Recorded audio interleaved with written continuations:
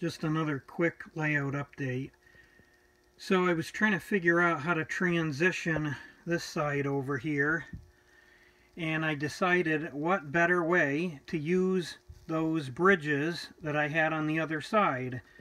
That way I don't have to shrink the track underneath, and there can be a road that goes from here down the hill and under the bridge for the trucks to get in here on the truck side of this facility.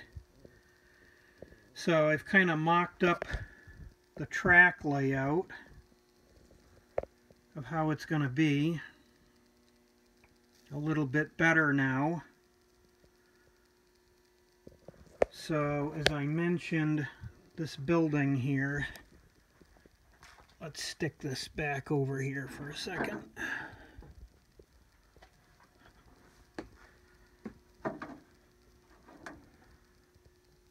Of course, the pencil's in the way.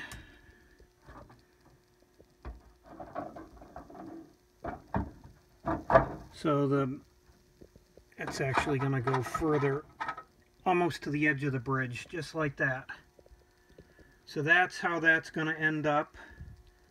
And then, like I mentioned, the other building I'm going to cut in half, and that's going to be fit in this area here.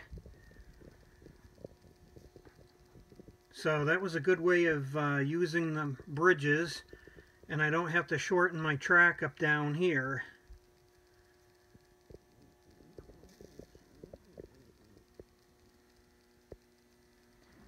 And then this spot, this track right there, will be the one for parking the locomotive. And it'll also act as a switching lead too,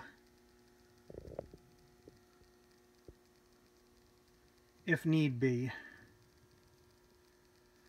If not, we'll have to plug up the main for a short amount of time. But anyway, that's what I'm up to.